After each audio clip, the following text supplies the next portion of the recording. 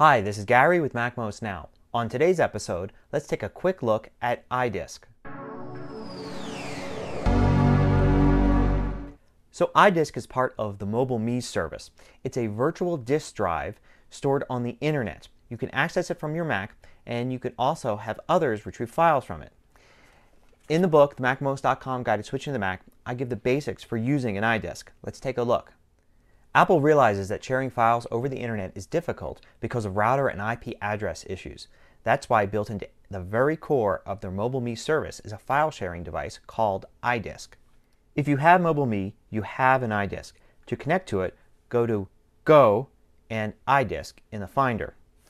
You have three options: My iDisk, Other Users iDisk, and Other Users Public folder.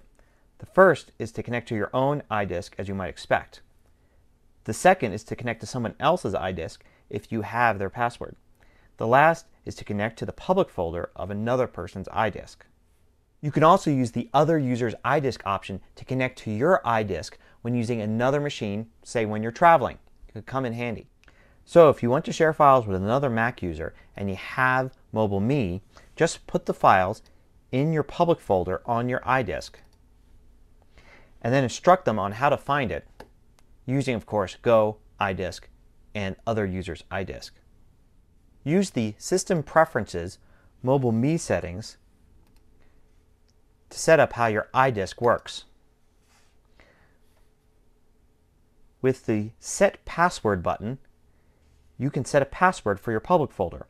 Then you'll have a password-protected public directory on the internet that you can use to share files easily.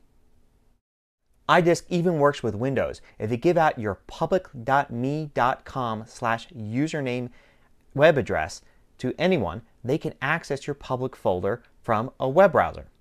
So if you use MobileMe, iDisk is a great way for you to store files remotely or share them with others. Hope you found this useful. Till next time, this is Gary Rosenzweig with MacMost Now.